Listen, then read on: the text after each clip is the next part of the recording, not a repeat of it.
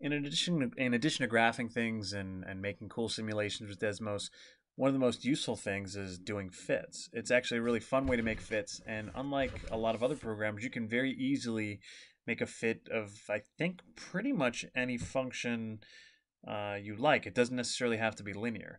But first, let's start off with some linear data here of diameter versus circumference for a circle. I have hundreds of data points from students over the years of circles. Don't ask me why. The answer should be obvious. So if we just copy this circumference versus diameter data, and then we go over to blank Desmos, and you literally just paste it. Now, this is diameter, so I'm going to make that a D because that makes more sense to me. And this is going to be circumference. You can make an equation, circumference equals pi times diameter, but then it says, well, why did you put in that data? That doesn't make sense. You're trying to do a fit. Instead, what we'll do, instead of equals, you use this tilde sign, like that. And Desmos knows if you're putting a tilde, you're trying to make it fit. And any variables in there that aren't already accounted for, either in your data table or somewhere other in your list of parameters, it knows you're trying to fit those. So in this case, it does a fit, and we need to put a slope in front of that. So instead of pi, let's put m and see what it gets for the slope. So it tries to fit a value for the m, and it gets 3.09, which isn't bad. My students did a nice job with that. I just took 10 data points. I didn't really filter it that, so good job, students.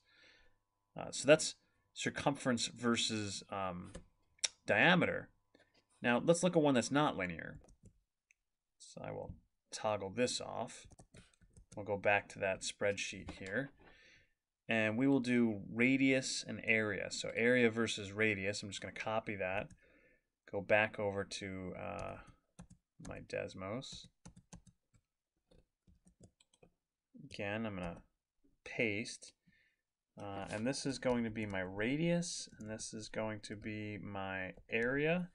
When you look at the purple, very non-linear line. Now, that, of course, can be linearized by squaring.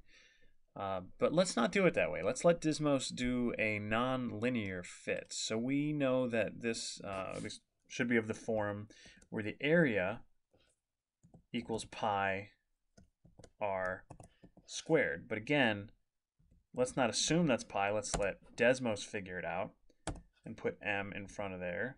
And instead of a, we get a tilde. And that gives us a value for m, which is, again, fairly close to pi. Now, the thing I like about Desmos is not only will it fit a coefficient, it will even fit things like powers. So let's say I didn't know that was a 2.